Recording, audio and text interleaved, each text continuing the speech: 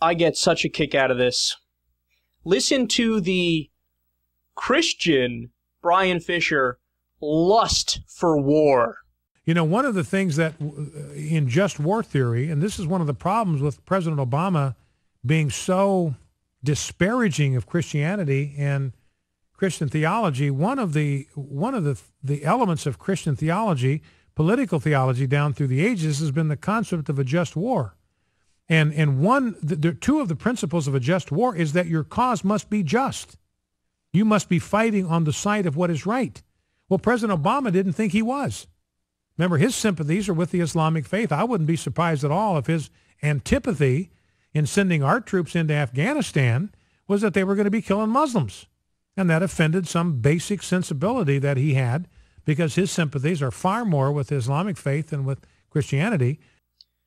Good point. Obama's sympathies are with the Muslims, which is why we are currently droning Muslims in Pakistan, Yemen, and Somalia, which is why we tried to extend the war in Iraq but couldn't get an agreement, which is why Obama is trying to extend the war in Afghanistan 11 more years. But yeah, Obama's a pussy that doesn't like war and sympathizes with Muslims.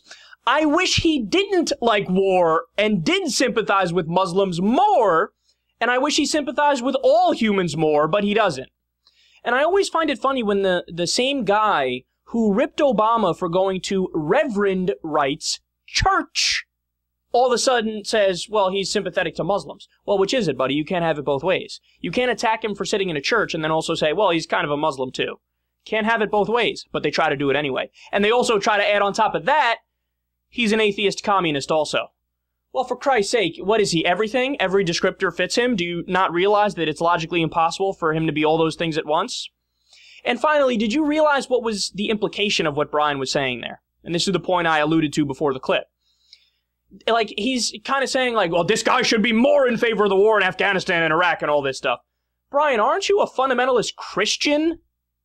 Okay, did you read anything that your Lord and Savior, Jesus Christ, said? Turn the other cheek? You know what that means? Go ahead, hit me on one cheek, I'll present the other one. Hit that one too, big guy. Go ahead, go for it. He's a pacifist. Way more liberal than me. I'm a non-interventionist, which means I don't want to start shit with anybody. The only time I want to use our military is if we are about to get attacked. If it's in imminent danger of attack, I want to use it for self-defense. That's it. Jesus isn't even for that. He says, look, if you're going to attack us, well, I'm a pacifist. No matter what, I don't fight back. That's how I do.